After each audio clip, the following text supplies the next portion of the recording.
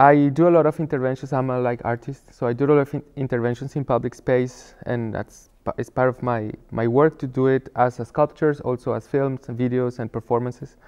And Françoise came to me, and we started thinking about doing an intervention on the monument of Joseph Gallieni, who was a military in the end of the 19th century, very involved in the colonies, in the French colonies, and very brutal. So we were thinking about an intervention to do, and I decided to, instead of doing something and add something, I was dreaming that the most interesting would be the day that the city hall decided to remove the sculpture, the statue, and move it maybe somewhere else. But since that day it hasn't happened yet, I decided to invent that day, to kind of go in the future and film that day.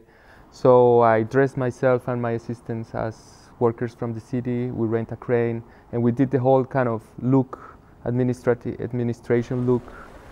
We hired some actors that looked like politicians, and we did the whole intervention. We went, attached the statue to the crane, and then we made a video when you see the statue getting removed.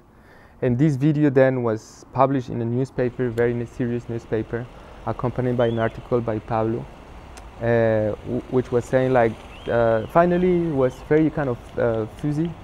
Finally, it was decided to remove the statue of Joseph Gallieni after the demands of many groups of different kinds of groups. And then this was published then in the media and Twitter and YouTube, and so it generates like a huge reaction for some days. So the idea was to make this kind of anticipation film, kind of like Orson Welles style, and to generate a debate about this issue, and then to place it kind of to place the issue in the middle of the table, and then use not only make a film as an artist film or like as a performance, but also like a media intervention. So it was interesting also to see like how big it could get, and then it goes actually very fast. We published it like by 8 a.m. on April 20 this year, and then in 3-4 hours it was already 40,000 views and hundreds of comments. And then very quick at noon, all the politicians were getting involved because people were asking things to the city hall, and then that's why they decided to go and to see if the statue was there or not, because they didn't know. That was actually funny. When they made a tweet saying like the statue is there. I also like the idea that they prove it with an image. Meanwhile, I have the image that proves the contrary. And yeah, so it was a kind of a surprise. I wanted to leave it more time, because after we prepared some responses and we made like a second, a third article, and then we were interviewed by other medias, I might thought that was maybe it would be a rumor for a week, but actually it goes faster than I thought.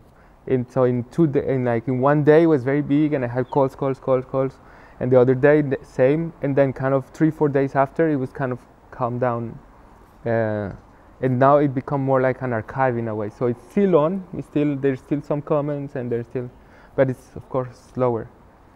Like my surprise was to see that most of the comments were very positive.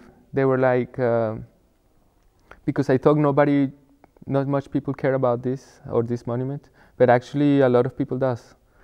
I think we need to work specifically in every case, and then some specific ones are very violent, and as this one.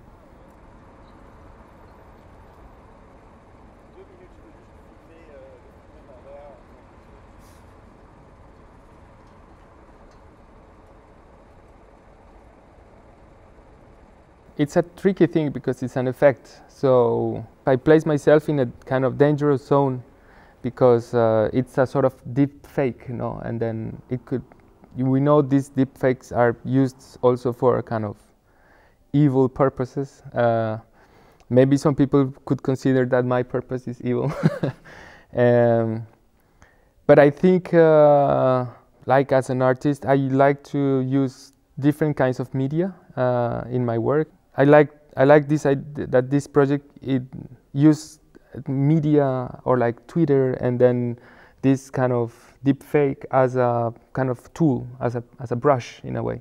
Yeah, as a tool that we use to build an artwork, let's say, or to paint painting. So I've been working around monuments for I guess 15 years, doing interventions. I did this one of the first one where I covered with mirrors this monument of a conquistador in Colombia who supposedly discovered the Amazonian rainforest, and then it's kind of absurd because there's people living there before, and then there's not other representations of these communities in the city, but this conquistador, Francisco de Orellana. There is this argument that remove these monuments could be like equal to erase history, but I think we don't forget our history and we learn it in our books even. But some of these monuments are very aggressive and very kind of remind us every single second, every single minute, every single hour that there's still dominations, no? I think there in the past 2 years, yeah, it's been an awakening about that because of the Black Lives Matter movement. I guess the pandemic also maybe made us, as you say, I never thought it like that way, but now now that you say, since we were only in our houses and only allowed to maybe walk around the public space, we were not inside either institutions or inside places, cinemas or malls, or but we're just looking at the city. So maybe also because of that, it was more visible. The good thing is to create a dialogue where we can project ourselves into the future and allow ourselves to be critic of our past without feeling bad or like feeling. And I think we could like embrace this criticism with sort of tranquility and say like understood that the past was complicated, and then also project ourselves into a future more kind of bienveillant. How do you say that? A future more Yeah. welcoming, yeah, welcoming and